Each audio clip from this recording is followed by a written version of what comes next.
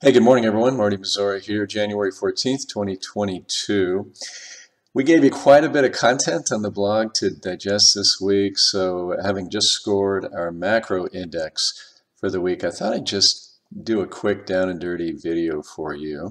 Run through the charts of consequence among our 48 data points, and again, emphasis on keeping it brief this morning. So in front of you is the simple graph of our index. We actually had quite the decline this week. We dropped about 12 points to 31.25, and if you look at the size of these moves, that's a pretty substantial 1 week move, and I'm going to run through the whys of that move currently. So while we were kind of melting a little higher in terms of macro conditions, I did mention last week on our written macro update that while things were improving, there was a number of things that did have our attention that were suggesting perhaps maybe that improvement wasn't going to last in the near term. Now, granted, a 31.25 score is quite a ways from zero, and when we drop below zero, as we did initially back here in August of 2019, that denotes, in our view, recession odds going forward higher than continued expansion odds, and that, as you know, that is how that played out. Of course, COVID got in the way right here as well. So we don't have that kind of risk here, but we do have a slowing of growth, and it shows up in a number of places. Starting with this morning's retail sales number was quite disappointing. On a month-over-month basis, down 1.90%, the headline reading. 16.9% year over year, pretty positive base effect still there. Now, you could talk about Omicron. Problem with that is that we had a significant fall in online retail sales as well. So you'd think if it was all about coronavirus, then you'd see an uptick in online sales if indeed consumers were feeling it out there, so to speak. Could be that people got into the game early this year and did a lot of their purchases earlier in the year to get ready for Christmas and so forth. But when we look at the consumer sentiment readings, and we just had the University of Michigan's out today, consumers are certainly not feeling it again, so to speak. The big bugaboo is inflation, no ifs, ands, or buts about it. We could get into the weeds. Things like, is it a good time to buy a house? That actually got a little better, but it's still at a multi-year low. Terrible time to buy a car. Very concerned about inflation. Inflation is rising faster than wages, so people are on a real inflation-adjusted basis are actually seeing a decline in incomes. So despite people sitting on $2 trillion in savings, which a lot of economists believe is going to be very bullish this year, we've made the point that, well, that's fine, but consumers really do need to be feeling like spending that money, and clearly they didn't in December, according to the retail sales numbers and according to the latest sentiment indexes. Langer does theirs on a weekly basis, and you can see that one is declining quite precipitously. We don't have the conference boards for December out yet. Heavy truck sales, this isn't much talked about, in the popular financial or economic media, but it's an important one. At least sure looks like it on the chart, right? Here is this indicator rolling over, a year plus before the Great Recession. And again, remember, the powers that be were telling us it was all about COVID in 2020.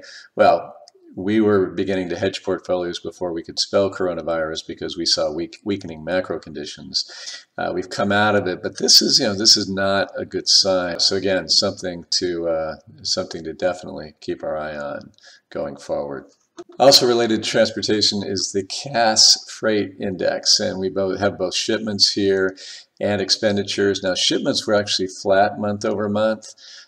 Expenditures are continuing to rise, and we're going to score that as a negative. Typically, you'd say, if you have pricing power, which they do, that's a plus, and this would be positive for the economy. Well, it speaks to a lot of things, not the least of which being supply bottlenecks and so forth. So this is going to drag a point on our overall index when we look at flat shipments against continuing, very rapidly rising transportation costs. And, this definition of stagflation is where you have flat or weakening economic conditions against higher inflation. So something to keep our eye on, and we're seeing a signal here and there that that is a risk. But again, we're not in the stagflation camp yet at this point. Drilling down on transportation, quite the rollover in rail traffic. A lot of this is bulk industrial goods, right? Various types of commodities and so on. And just reading from the report, in the carload community groups, an increase compared with the same week in 2021. There was 1 out of the 10, and that was non-metallic minerals. But commodity groups posted decreases compared with the same week in 2021. Grain down 5,000 carloads to 22,000. Coal was down.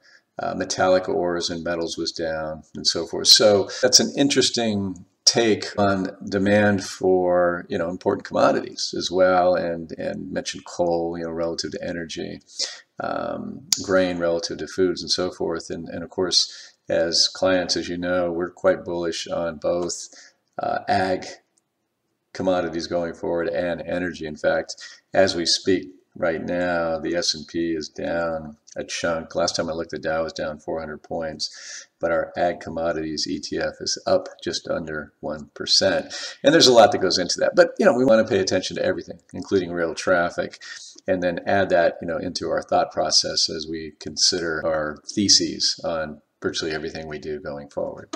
CPI and PPI prints came out this last week. Still waiting on the PCE, which is personal consumption expenditures, which is what the Fed supposedly uses as their metric. But for December, CPI, headline CPI was up 7.0% year over year, 0.5% month over month, very, very high, of course, historically, and very concerning. And this has even the dovish Fed members now needing to sound very hawkish when it comes to inflation. The producer price index for final demand up, call it 10% year over year, exceedingly high historically, 0.2% on a month over month basis. Folks, due to base effects as much as anything else, and again, you just noticed, rail traffic activity coming down a bit, shipments flat overall across the freight space. I don't have the Baltic Dry Index chart for this presentation pulled up, but that's continuing to drop quite precipitously. So, we definitely are going to see, I think I can say definitely, an easing of the rate of change on inflation going forward. And I think that that's going to bring out, the people who've been pounding the table that we can't create inflation in this country.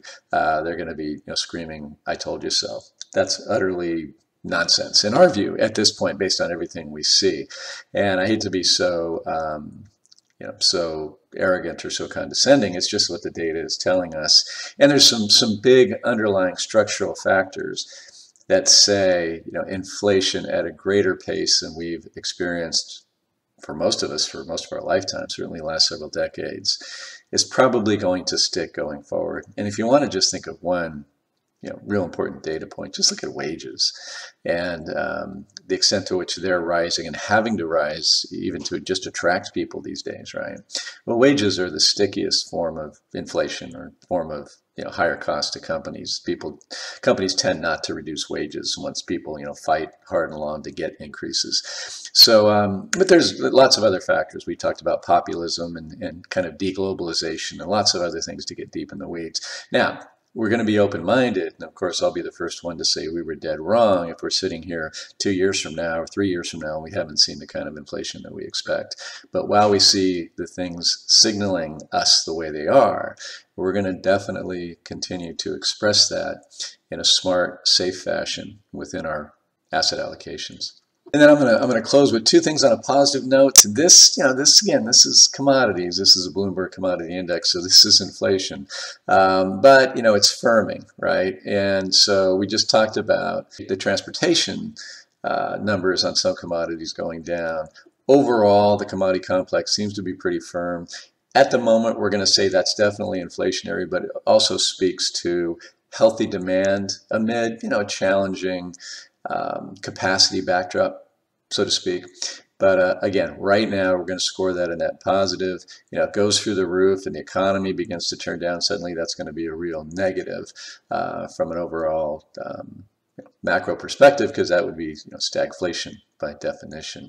And then lastly, I'm going to stop here with small business hiring plans. The NFIB survey results for December came out this week. I talked a little bit about it already on the blog.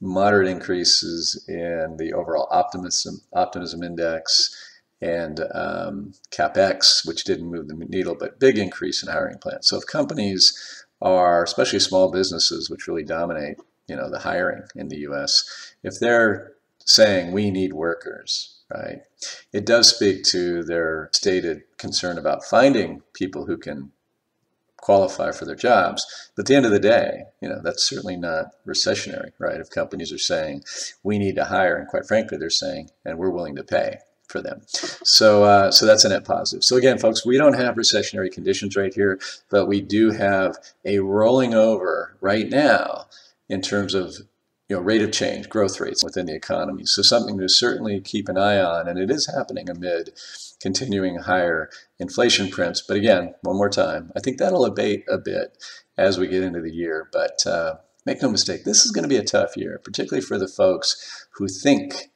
they are living within the same regime that we've been living in the last 11, 12 years. That unequivocally is not the case. And that has real implications to how portfolios are managed. And clearly, what's worked the past 12 years ain't going to be what's going to work going forward. So we need to be smart about it, need to be diversified, need to be defensive in this environment, but we also need to take advantage of opportunities that are there. And we see many of those as well. Thank you as always for watching and listening. Hope you all have a wonderful weekend. Take care. Bye-bye.